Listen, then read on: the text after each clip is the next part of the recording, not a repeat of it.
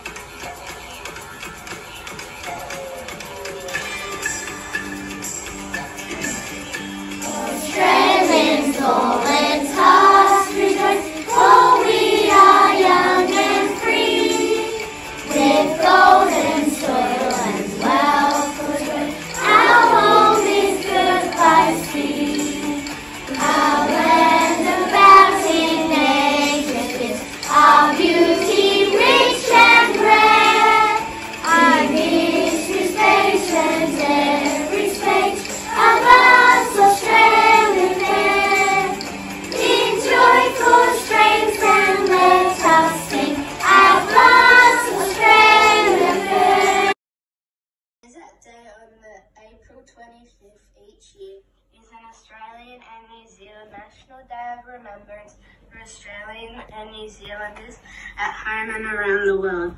The day marks the anniversary of the first big military action by Australian and New Zealand soldiers on April 25th, 1915. Gallipoli is a narrow peninsula to land of modern-day Turkey. When Britain went to war in 1914, Australia went to support Britain as an ally. In 1915, Australian and New Zealand soldiers were part of the effort to seize the Gallipoli Peninsula from the Ottoman Empire, Turkey. The aim was to move across the land and eventually capture Constantinople, now Istanbul. The Australian and New Zealand soldiers first landed on the beaches of Gallipoli at dawn, April 25, 1915, meeting strong resistance from the Ottoman Turkish soldiers. The fighting dragged on for 8 months before the Allies were evacuated from the peninsula. Many soldiers of all nationalities involved in the fighting were killed at Gallipoli, including more than 8,000 Australians. Many more were injured and all endured terrible conditions, including extreme heat, strong wind, rain and snow, loud noises from weapons and the grief of having people being hurt or dying around them. We remember Gallipoli to remember and honour the soldiers who fought and died or were injured there. Although the goal of seizing Gallipoli and advancing towards Constantinople wasn't achieved, the toughness and the bravery of the Anzacs became well known in Australia and New Zealand and around the world, and helped give rise to what has become known as the Anzac legend. Many people believe that Anzac legend sometimes talked as being hard-working, tough, brave, and fair. Looking after your mates is either something that defines us today, or is that something that we should remember, celebrate, and to aspire to. The first Anzac commemorations were held on April 25th, 1916. There were services and marches by soldiers and nurses across Australia. A sports day in the Australian military camp in Egypt and march by more than 2,000 Australian and New Zealand soldiers through London. A London newspaper headline called "The Marching Soldiers the Knights of Gallipoli." For the remainder of World War I, Anzac Day was used as an opportunity to recruit more people into the armed forces. In the 1920s, Anzac Day became a national day to remember the more than 60,000 Australians who died during the war. All the traditions of modern Anzac Day's commemorations were in place by the 1930s. Australians attended commemorative services around Australia and Gallipoli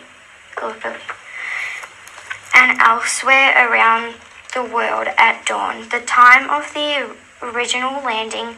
These are called dawn services. Later on, Anzac Day former service and servicewomen met up and marched through towns and cities. If the former service or servicewoman is no longer alive, their family members sometimes march for them wearing their medals of service.